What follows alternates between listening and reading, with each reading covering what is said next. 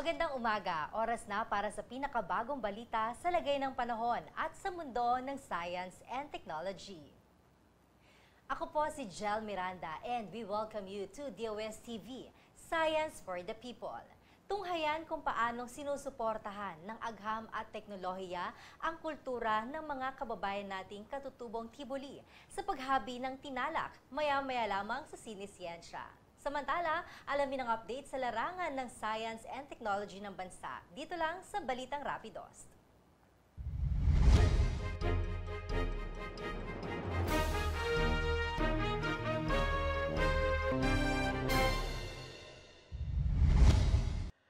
Mga kawani ng DOST, lumahok sa ginanap na Health and Fitness Festival. Humigit kumulang sa 1,000 mga empleyado ng iba't ibang ahensya na nasa ilalim ng pangangalaga ng Department of Science and Technology o DOST ang dumalo at nakilahok sa ginanap na Health and Fitness Festival na siya nagbigay daan din sa pagbubukas ng taunang Sports Fest ng Departamento noong May 19 sa Cayetano Sports Complex sa lungsod ng Taguig. Naging tampok sa nasabing okasyon ang mga aktibidad kagaya ng Zumba at Search for Miss DOST, gayon din ang mga palarong Pinoy na karerang takbo, suot-lusot, hula-hoop, luksong lubid, patintero at karerang talon. Ikinagalak naman ng DOST Secretary Fortunato T. de la Peña ang mataas na bilang ng mga empleyado na dumalo at magsisilahok sa iba't ibang sporting events na lalaruin sa loob ng 3 buwan. Naniniwala siya sa kahalagahan ng mga ganitong aktibidad para sa mga kawani ng ahensya sapagkat binibigyan ito ng pagkakataon na makondisyon at mapangalagaan ng kanilang pangatawan.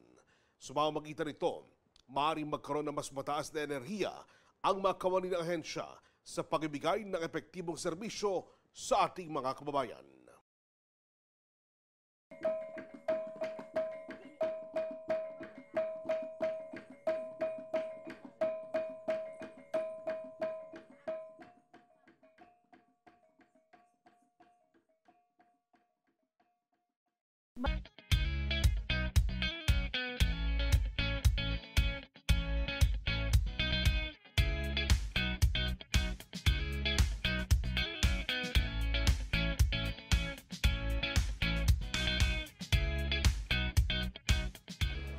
Chef Kaitan, Jinky Yamsuan. Danilo Flores. Jerry Timbangan. Ako si Fernando Dagok Jr. Ako si Maricor Floro. Ako si Josie Buwan. Paul Soriano. Isa akong artista, sugar artist. Isang hydrologist. Deputy ng Barangay Security Force. Ito sa kayo kilala enthusiast. Restaurant head cashier. Food vendor. And I'm a filmmaker. Pinoy ako. Pinoy ako. Pinoy ako.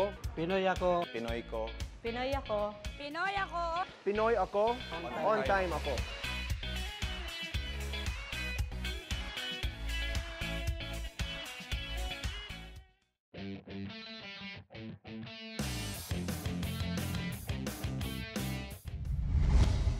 Kilala ang ating mga kababayan na Tiboli sa kanilang nakamamanghang mga tinalak, isang uri ng tela na maingat na hinabi ng kanilang kultura at tradisyon. Sundan ang kwento ng ating Dream Weaver tungo sa patuloy na pagbuhay at pagpapaunlad ng tradisyong ito. Dito lang sa SineSiyensya.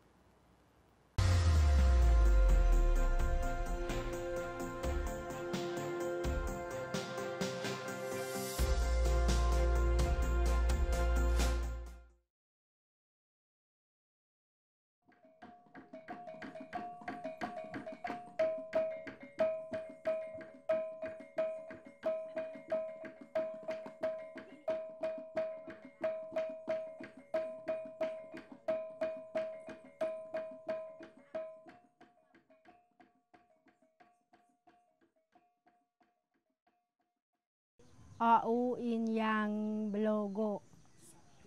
Satu mewel tenalak. Amin dau henlo suni dan nama tab gono. Di dau nama tenalak. Abai seni tenalak. Tegem tobong beleu. Wen lanu hanagi ngau.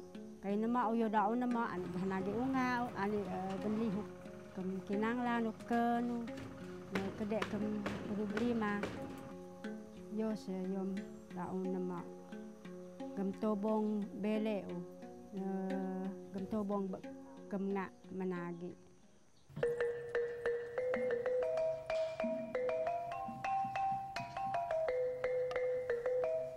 Yo kata bala dau bakam tebali beni besebu minsa. Usatu bala yo bogor menagi ni da ongkal bakaling. Bakebut kedalang bayom kun kan hulung ye mawel. Hanak tek sekolah lu idaru mafat sekolah limu idaru. Bayo idad yo lak da ngahulung ha mawel, lak da ngahulung ha bayom mebed. Kalau nak nama ye yom parti mebed, parti bertemogol aku ada ngahulung ha kai hanak anga. Yom da obalui Bernadetti ofong do yom satu kulu satu organisation Kelawil Kemlibun Organization Incorporated.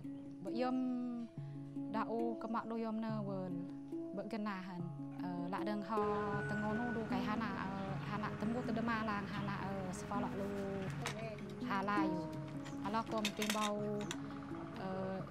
timbau sigi hu demalang do yom mewel sigi temnuk yom dau ketengon do teganai te ye lak ha tengonu do ala kom melan yom dau ha handuk yom mak do anik sulek tengonu yom kemak do yom Kebut ketala kendau dau ye nebut kebut tukun nama sakwan nama an hano an au lahakan manen ten ngelem ni nama au alas ten ngelu tu nama an sak nebutan mabed bud manen bele ni ten ngelem nama au ha danalangam amin la alan tem ngedu nama au ai au hayonen du ani au mak du.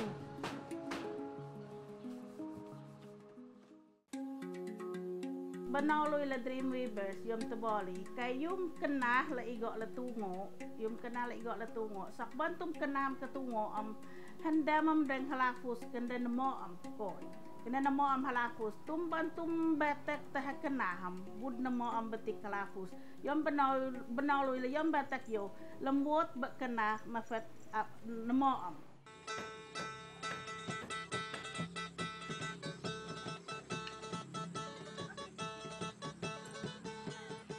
kaganan mewel do kagan mak do yom tenalak 1 bulan ko bak 2 bulan yo ha ukor do dapat bak sebulan kagan mak do bayo 4 metrus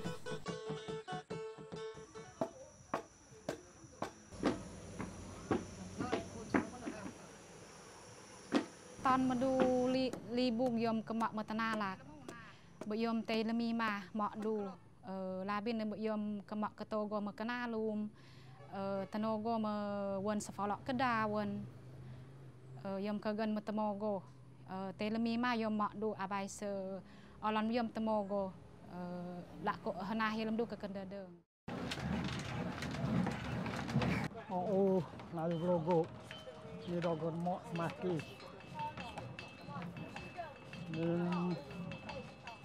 kun mok lagi ni ni dogon sakti son ni dogon tenara sok musim bahu sok ben metodol ni sok bahu ni masuk ke do ni ke telolatu satu tenara nebo ju mok laga tobong do je hơn ni ben sok ke bahu naki sok do mo mono bahu ni semua ni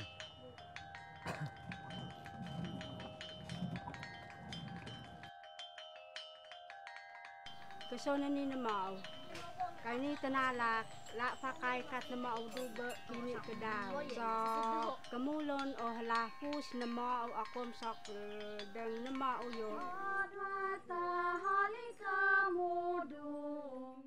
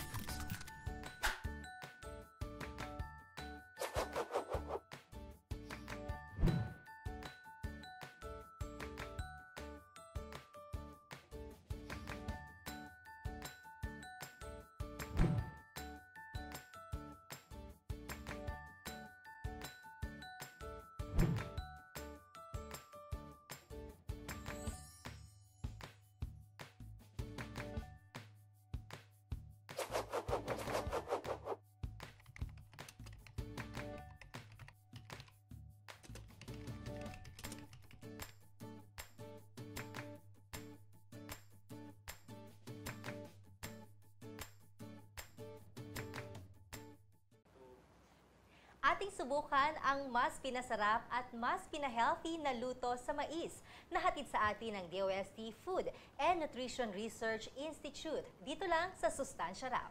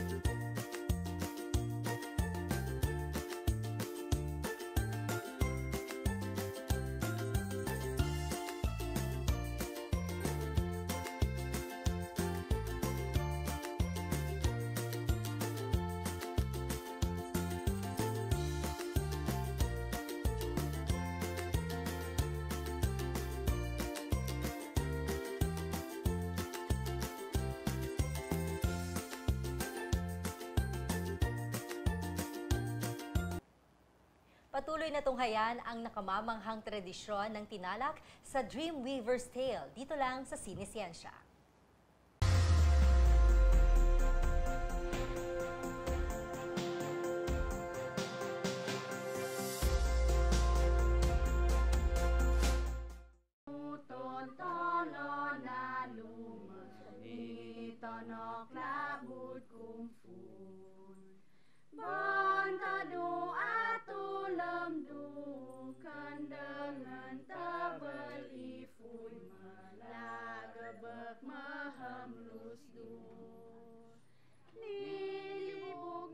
Ganay kabut bayo kahaglan ni ba DOST kabut kakilala ma DOST o mismo yung president bakan hulong handicraft nga haglan ni ba DOST maniha advice ba DOST mono mo ka DOST bon advice sambele ma para mabilis yung aming produkto.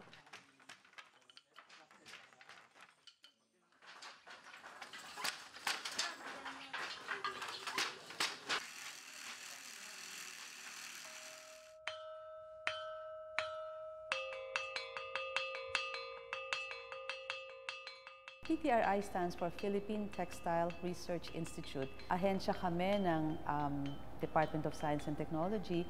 Ang aming pinaka-key mission ay matulungan yung ating mga magtetela. Alam mo, meron akong sasabihin sa inyo, no?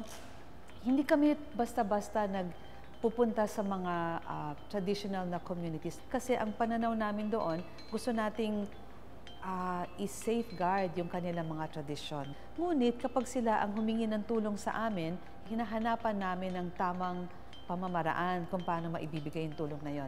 Ang DOST-12 po ay nagbigay ng financial assistance para maka-acquire sila o maka-fabricate ng mga equipment, no, para ma-upgrade yung kanilang production and processing.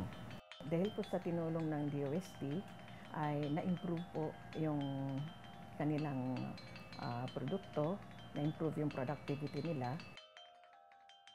Bali po mataganay, bayo siginuan order bele makambayer, siginuan order bele makul bayo Takuri ang backtrack. Matimbo tumubong DOST. Tumubong DOST bele mabut tenung anyom dati backtrack ma kundi gehel. Timbawan order kundi nang dali lang. Hindi lang financial assistance ang naibigay namin sa kanila, nabigyan din namin sila ng mga technology trainings at saka recipient po sila ng MPEX din and other consultancy services. So, nakagawa po sila ng mga novelty items, mga iba't ibang produkto, no, na gawa sa tinalak, combined with beads, brass, woods, and other materials, no. So, napalawak po nila yung kanilang market. Wan yung ketengon o kon training dan belain kom DOST or PTRI anik tengon mabantu kemak kehabaluk mudu yom kom produktu yom training ke belai lekum yo kane be financial management aminan bookkeeping aminan bayu you genuban mak costing yo yom gato talakan kum anik tengon mabantu kemak kehabaluk mudu yom kum Ni bayu kamong kenhulung. Tay bang yam gawa hudu sak nagit lami seminar. Wan si yam satu tengon ma yam bayu gawa ma ba seminar ani bud lemak ma bayu kawan yam gawa ma bud yo sesatu. Hulok du yom ketengon hapat lebih When lomi introduce sa belek ma DOST PTIR tungod ba ka seminar Manila, introduce sa belek ma yung bagong technology nga backstrap ng handloom apat yung tihen. Siguro kung hatag ng PTIR sa amon ina nga handloom siguro tay lamahil ko manamo. Amin when introduce sa belek ma DOST PTIR inang ng equipment para natural dye para ganamit na tinalak na kambayo batlum yung natural dye siguro lamahil kamo man mo. Yung ating binigay sa kanila na modified handloom, ang pinaka innovation o feature na binigay namin sa kanila, meron siyang 4 na pedal. Yung 4 na pedal, ibig sabihin may 4 na harness. Yung harness kasi ang nag-aangat ng sinulid para maiba yung kulay o maiba yung ipapasok mo. Doon nagkakaroon ng texture ang hobby. So yun ang habol namin doon. Mas mabilis siya. Nung una, kung makakagawa ka mga 5 to 7 meters, inaasahan namin na dito makakaabot ka ng hanggang 10 meters a day. So ito, mas mapabilis yung production nila.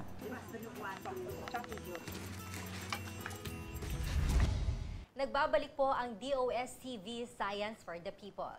Alamin ang latest updates sa lagay ng panahon ngayong araw mula sa DOST Pag-asa dito sa aming weather update.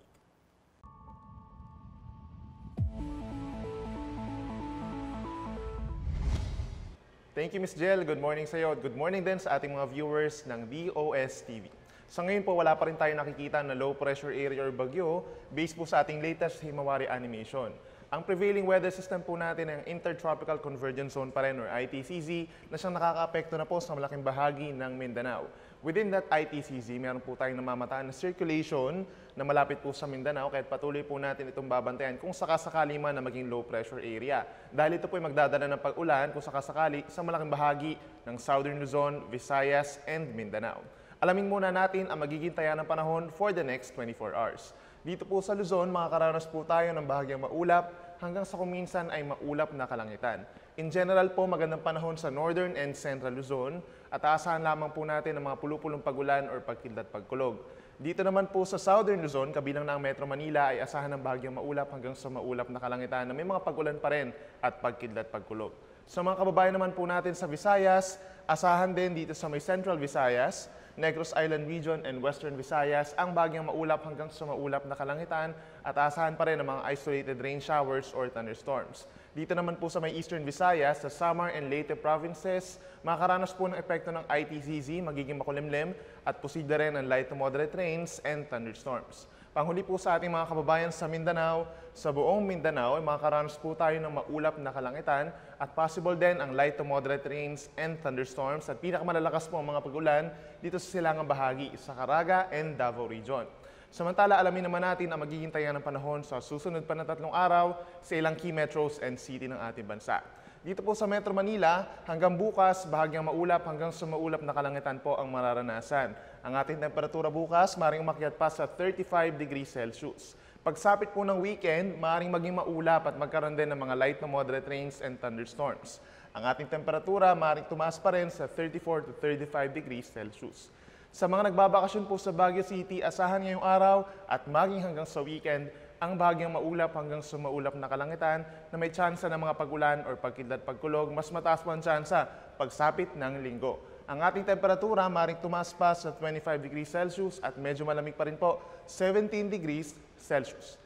Sa ating mga kaigsuunan po din sa Metro Cebu, ngayon po at saka bukas, ay asahan po ang maulap na kalangitan and possible din ang light to moderate rains and thunderstorms na maaaring magtagal hanggang sa araw ng Sabado. Pagsapit po ng linggo, bahagyang maulap hanggang sa maulap ang magiging kalangitan at posible pa rin ang mga pag-ulan simula hapon hanggang madaling araw.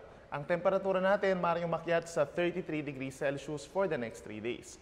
Panghuli sa ating mga kaigsuunan po sa Metro Davao, asahan ngayon at bukas ang maulap na kalangitan and possible din ang light to moderate rains and thunderstorms. Temperatura natin 26 hanggang 33 degrees Celsius. Pagsapit mo ng weekend, bahagyang maulap hanggang sa maulap na kalangitan na ang mararanasan at posible na lamang ang mga pulupulong pag-ulan or pagkidlat pagkulog. Temperatura natin maaaring umakyat sa 32 degrees Celsius.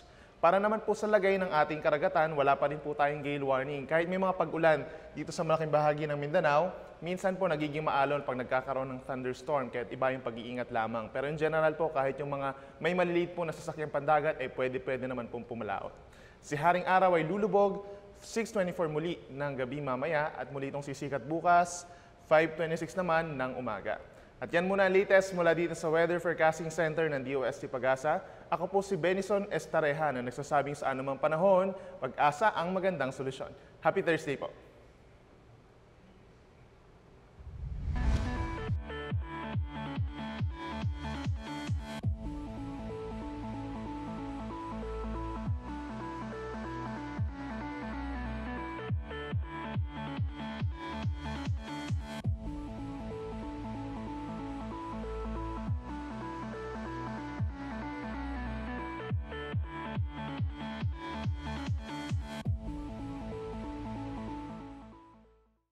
DOSTv would like to thank Filipino Creazione de Mano Incorporated. Visit their showroom at ground floor lobby, PSM-BFI Building, 318 Santolan Road, West Crames, San Juan City. SineSiyensya, the world's leading source of reliable and authoritative news, views, and analysis on information about science and technology for global development.